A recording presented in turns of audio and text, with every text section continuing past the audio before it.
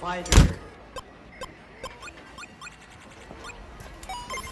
What's going on, YouTube? Okay, so today is going to be a completely different video. I know in the past I would be like working on my 300ZX and stuff, and like, you know, I usually don't work on trucks, but I'm gonna go a little bit different today. Today we pulled out my dad's 82 Chevy Scottsdale, and so what we're gonna be doing today is we're gonna be working on the brakes. I'm gonna be putting in brand new bearings on the front sides, hopefully brake pads as well as new rotors, and also we're gonna be doing the brake line as well. So it's not gonna be like a how-to or anything. It's more or less just like an update and kind of like updating you guys on what has been going on and what I've been doing and such.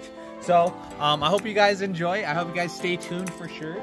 And if you guys are new to my channel, definitely like and subscribe for sure. I got a 300ZX build on the way right now, and at the moment I'm debating on whether if I want to make this into my new drift missile chassis. The reason why I say that is because I have my gold car, my gold 300Z, which is going to be the hero car of my channel, but I also want like a car that I can thrash around and not give a shit. So this would be the perfect car for it. The reason why I say that is because, well, it's trash, as you guys can see, but that's just what the plan is right now. I don't have a huge thing going on for it. It was going to be a parts car, but I got thinking about it and I was like, man, I really want something to thrash. And I just decided that this car is my dad's. My dad wants to keep it. I'll let him do what he wants with it, but I'll help out the most I can. So yeah. Oh yeah, and another thing too is I'll be showing you guys another video on how to basically change out the knock sensors on a 99 Toyota Avalon 3.0. The knock sensor / knock sensor wiring harness is completely under the intake and all that fun stuff. So we'll be showing you guys how to do that too. Not in this video, but in another video for sure. So let's just go ahead and get right to work.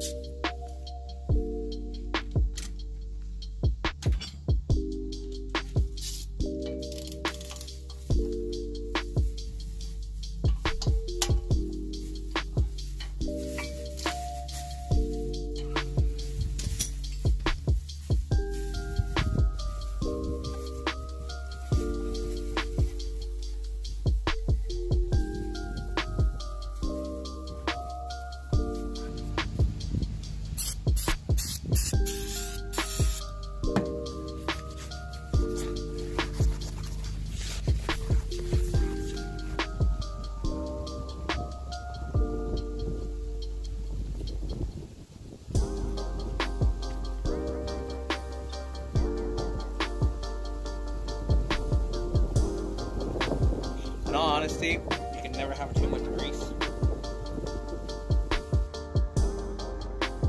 A little bit grease on the inner race right there.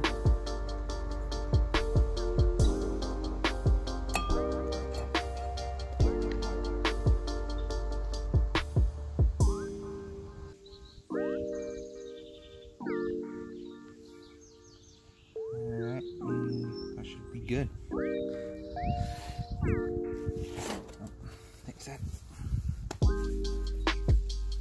Alright, and then we got a national oil seal. This is what it would look like. So, next thing we do, go ahead.